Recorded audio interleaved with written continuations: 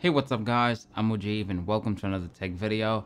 I can't believe it's 2020 and I have to make a video like this. But without further ado, let's get into it.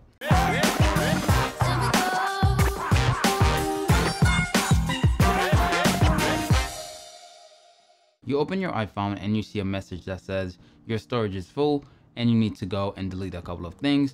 Or you just wanted to check on your storage and you see that you have something that called Other that's taking a bunch of space on your iPhone. And like every single iPhone owner, you try to get rid of it and you just couldn't. I've seen a lot of video explaining this and I just went through this trouble today and I could not get rid of Others. I had to contact Apple and wait for about 30 something minutes for them to pick up the phone, then for me to be transferred to a technical person, and even then the phone call got disconnected. Before I even get into the fix, let me explain to you the problem. The problem is your iPhone is just like a normal computer. It have operating system, it have every single thing that makes it a little mini computer. And every single time you access something, there's something that called cache. It's not the cache that you use. What the cache does is it allows for your apps to be open a lot quicker. Let's say you visit an app before, so the next time you open it up, it doesn't take as much time as it took the first time you open it. That's pretty much all that other stuff is. So storing your pictures, your videos, your favorite website, your favorite apps, every single thing you can ever think of is being stored in that Other. If you're not like me, you probably have about like 5 gigs of Other. I had 64 gigs of Others storage. I don't know how I accumulate this much. However, it was a major problem because I could not do anything on my iPhone without getting rid of that Other. For you to fix this Other problem, you'll need to follow 2 simple steps, just 2.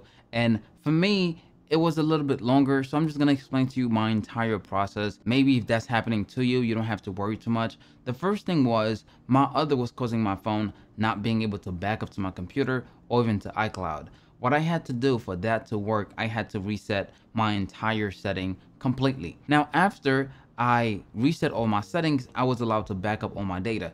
I've seen a lot of video put a lot of emphasis on deleting your browser history or even deleting your browser data. That's not really gonna help too much about the Other. It's not gonna bring down a lot of it. So this is the step. You're gonna have to back up your data by iCloud or on your computer. So if you don't have a lot of gigs and you don't wanna go into a subscription mode, like pay $1 per month to get 50 gigs with Apple, you can easily do this on your computer. Then after you do that, you're gonna have to reset your phone. I know it sucks, it does, but don't worry, you're not gonna lose any giving data whatsoever. You're not gonna lose any one of your apps. Your phone will be back to the exact same way it was before with all your messages, unread or read. The only benefit to resetting your phone completely is that it will make sure all of these other gigs will go away magically, so you have nothing to worry about. And when you're trying to bring all your apps back, it's very simple. If you restore it from iCloud, you can easily do so. Now remember, if your phone cannot back up, do not go to settings and then go to general and reset all content and settings. Only reset all settings. Reason why, it's because if you do reset all content and settings, you're pretty much deleting everything off your phone and your phone will be reset to a brand new phone.